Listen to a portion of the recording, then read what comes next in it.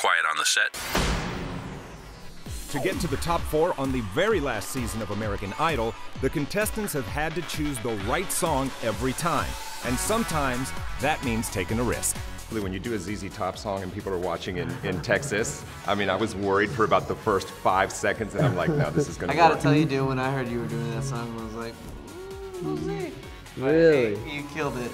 You really did kill it. Thank you, man. With long hours of rehearsal, very little sleep, and no time to themselves, the contestants have also had to adjust to their new celebrity status. Yeah, I had a group of nurses get off a bus, and they recognized me from the bus, so they like ran off the bus and just, you know, attacked me. And the thing is, before, and it happens a lot to me, but before Idol, I always got attacked because of my hair.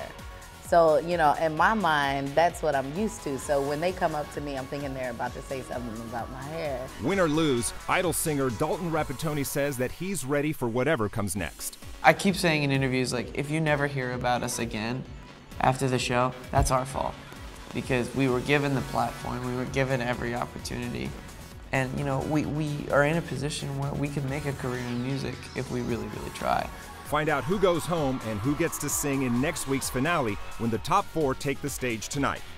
In Hollywood, Ruben Dominguez, Fox 26 News.